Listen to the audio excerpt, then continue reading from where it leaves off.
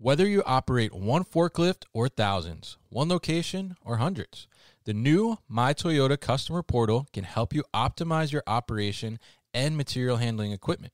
This one-stop, free-to-use platform is designed to help you take control of your information and make smarter decisions, all at the touch of a button. Register and access your data today at my.toyotaforklift.com. That's my.toyotaforklift.com.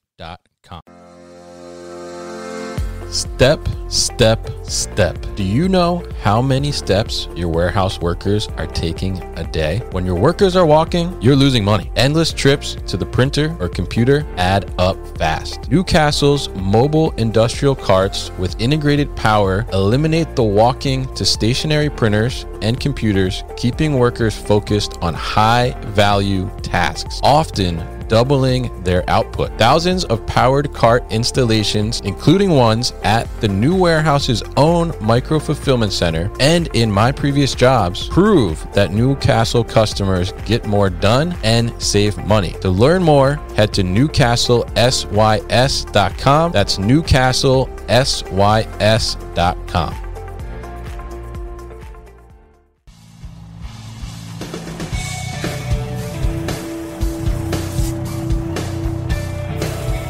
The New Warehouse Podcast, hosted by Kevin Lawton, is your source for insights and ideas from the distribution, transportation, and logistics industry. A new episode every Monday morning brings you the latest from industry experts and thought leaders. And now, here's Kevin.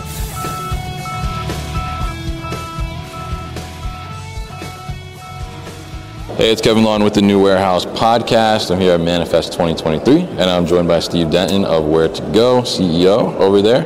Steve's going to tell us a little bit about Ware2Go, his thoughts on Manifest 2023, and a big announcement that they did here at the show with Gap, and kind of how that's kind of going to change a little bit the way that warehousing kind of works and some of those things. So, Steve, thanks for joining me here. How are you doing so far? This is the last day of the show. I'm great, Kevin. Thanks for the time, man. It's good to see you. And show's good, busy. Obviously, a lot of interest in the space.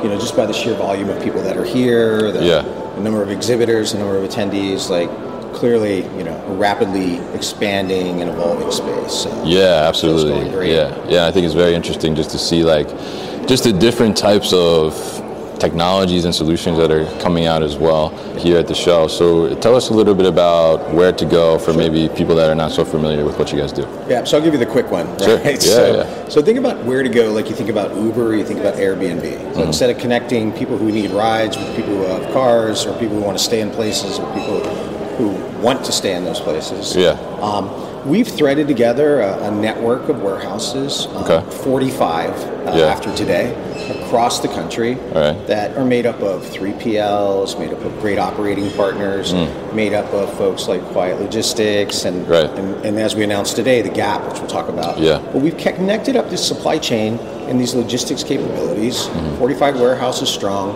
on one common technology platform.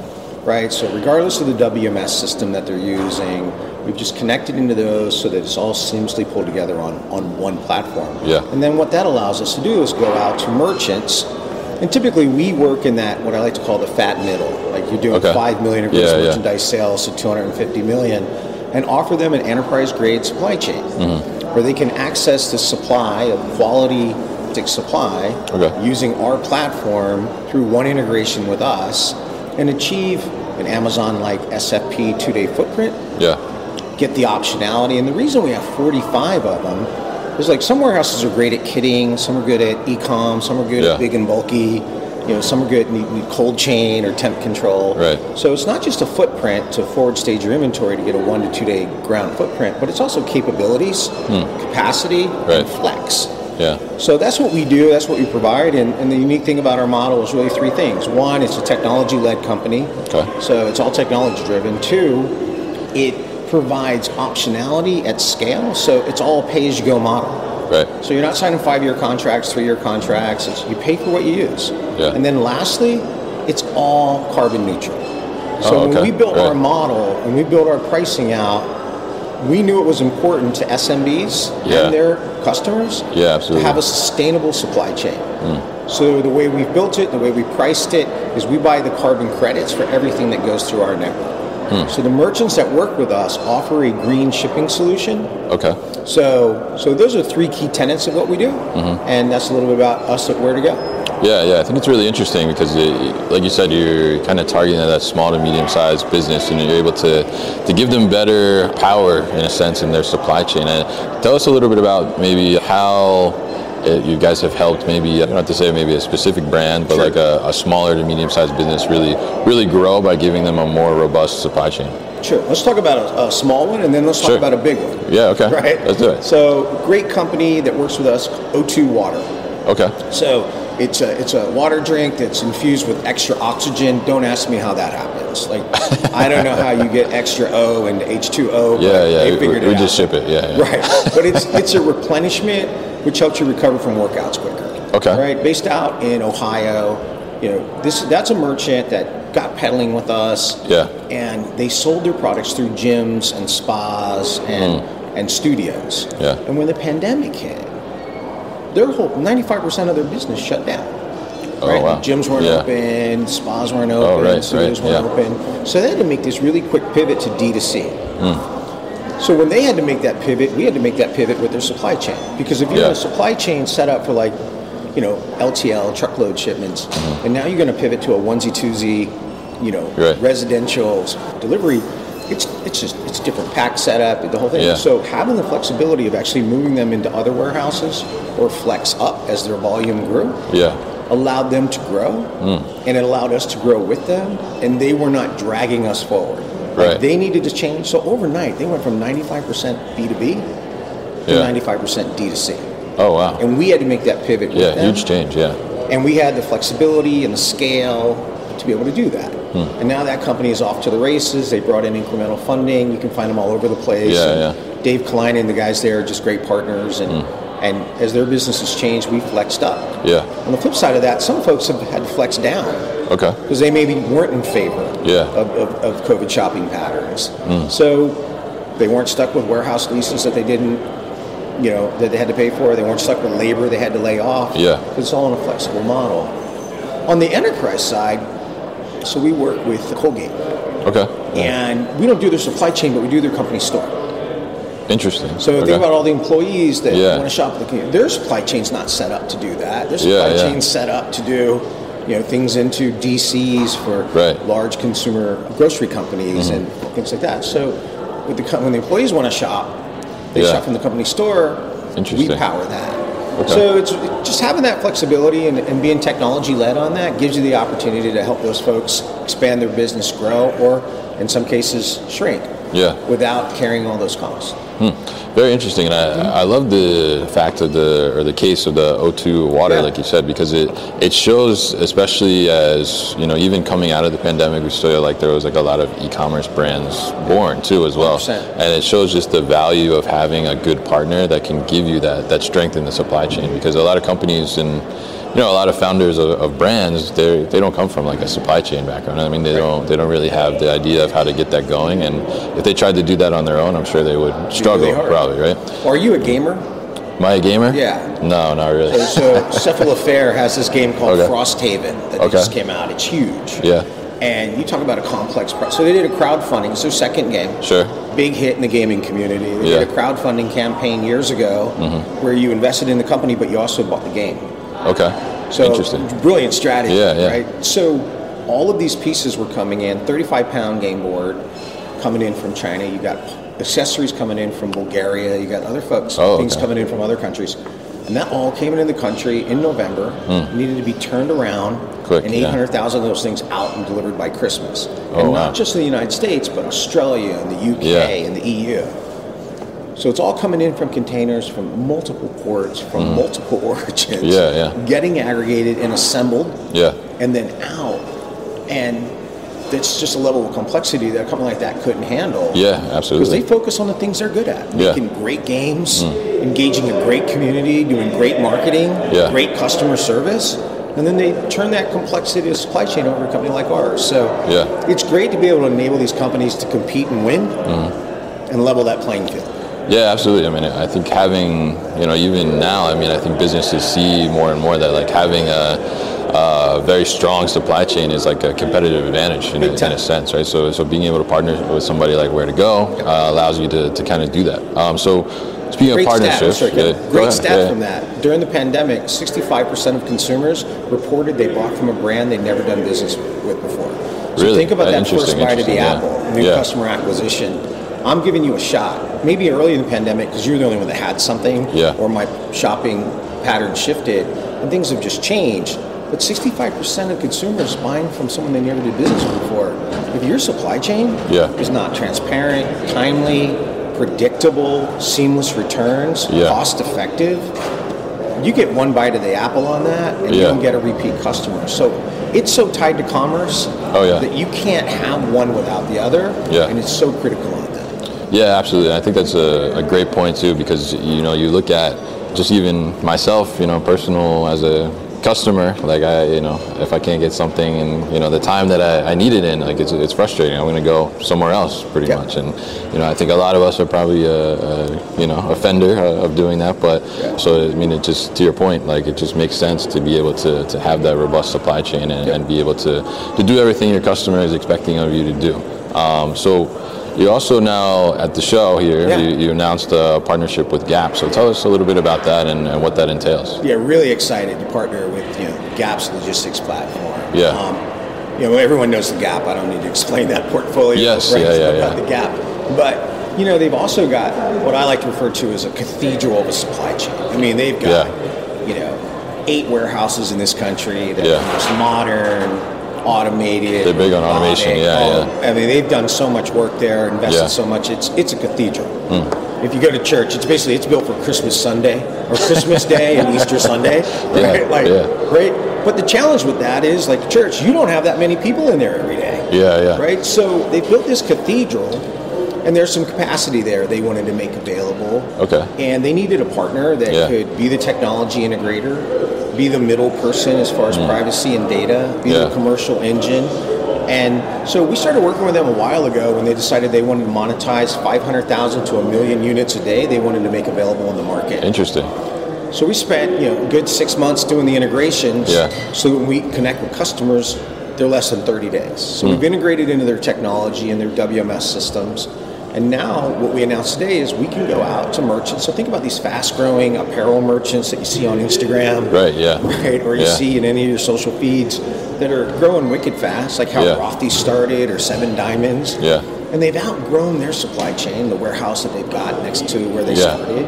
74% of all SMBs report they have a warehouse. But 90% of them, because we just did a study in the fourth quarter of 2,000 SMBs on the future of fulfillment, 90% of them say, hey, I would be willing to co-locate with another retailer or another partner and let them do the distribution as long as we had the right technology. Interesting, So the market is moving this way. Okay, I want to kind of get out of these fixed assets. Capital's expensive.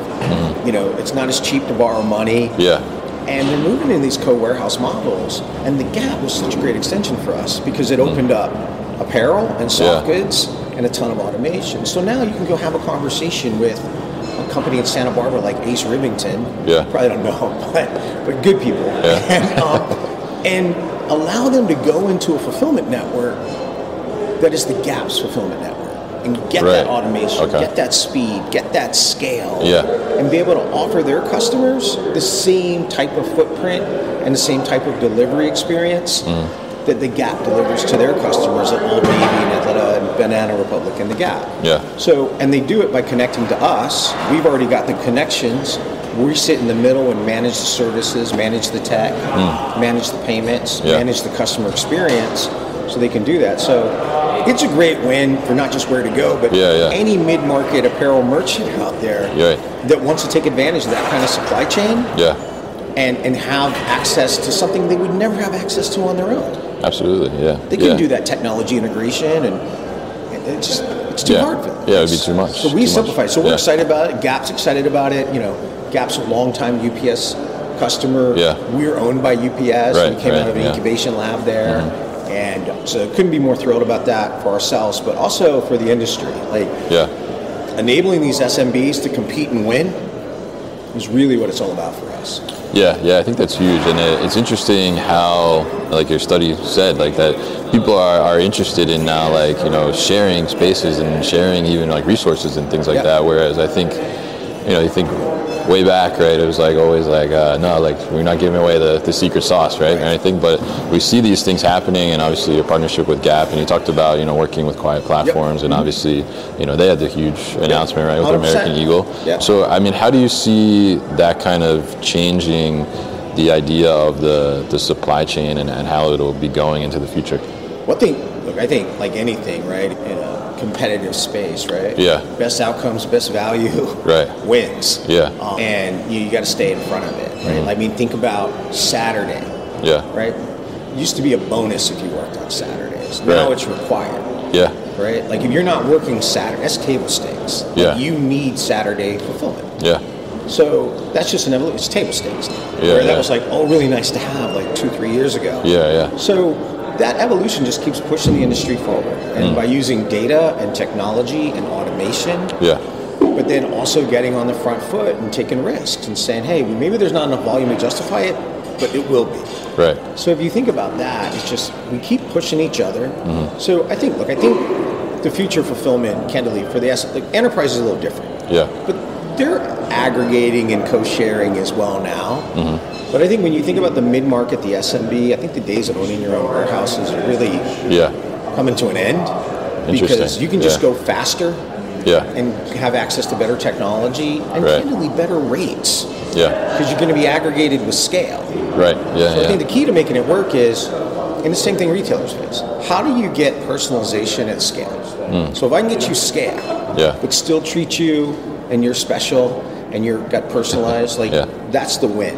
Because if you get scale without personalization, then it's never going to work. So partnerships like this, you'll see more and more of these, because people have overbuilt capacity. And those that maybe didn't overbuild it, but they generated capacity because they've been so efficient with robotics and automation, monetize that. Yeah, absolutely. And I think it makes a lot of sense, because you are seeing a lot of different things pop up as well, just like even like marketplaces and stuff where, you know, shippers have, you know, a couple thousand square feet and they're just throwing it out there like, oh, can we bring something in? Whereas I think, you know, going back to the, you know, the secret sauce idea, but it's like, I feel like in the past, you know, people were like, oh, well, you know, we don't want anybody else to mix in, but now it seems like, I mean, it makes total sense to be able to monetize that, like you said, and use a platform like yours to do something like that as well. I think on the consumer experience, though, the thing that's table stakes has got to be good service and certainty, right? So we all talked about speed over the last couple of years. Everyone was rushing for that Amazon Prime-like experience. And we can do that. We all can get there. But now, equally important as for you as a consumer, certainty might be as important as speed. And a carbon neutral option, a sustainable option. Because we see more and more consumers, 68% said, if you don't have a sustainable option, you might not be in the consideration set. So optionality is really critical for merchants to offer their customers same day, pick up in store, overnight, 2-day, sustainable green option. So consumers want optionality. They want green choices, and equally important, they want certainty. Absolutely. Very interesting insights from you here, Steve, and I appreciate you joining me. And I'm curious, you know, before we wrap our conversation here, we're at Manifest, so what do you think is like the one biggest takeaway you took away from the show? Wow, so much. Well, the diversity of companies. So you had to say one. So one, the diversity of companies in there. Robotics companies, automation companies, same-day delivery companies, business analytics and intelligence companies, WMS, orchestration, carriers. I mean, there's trucks in there, man. Like full-blown trucks. And it's just the diversity of offerings and services that are in that room is incredible, and it just shows you how complex this industry is. And simplifying that's really important, because there's a lot of complexity and diversity in there. Absolutely. So I can only imagine how someone's head's spinning if they're managing a global supply chain. So fascinating, but really proud of it, and great to see the energy and the attendance, and it's awesome. Yeah, definitely. And I think to your point, kind of going back to our conversation, right? The diversity in there, I think, is just a testament to the power of the partnerships in our world now, which you guys are focused on. So really great to talk to you, Steve. Appreciate you coming on the show. And if people want to learn more about Ware2Go, how can they do that? Yeah, so Ware2Go is spelled like Ware, W-A-R-E, the number 2, and then go.com. So that's our website, and you can follow us on Instagram. I think we got a good gram feed. Oh yeah, I think we do. We'll check out the gram. I think our gram is pretty good. Yeah. Our LinkedIn is strong. Yeah. And you can always reach out to me at steve.denton@ware2go.com. All right, great. And we'll put that information at thenewwarehouse.com as well. So Steve, thank you so much for joining me on the show. You've been listening to the New Warehouse Podcast with Kevin Lawton. Subscribe and check us out online at thenewwarehouse.com.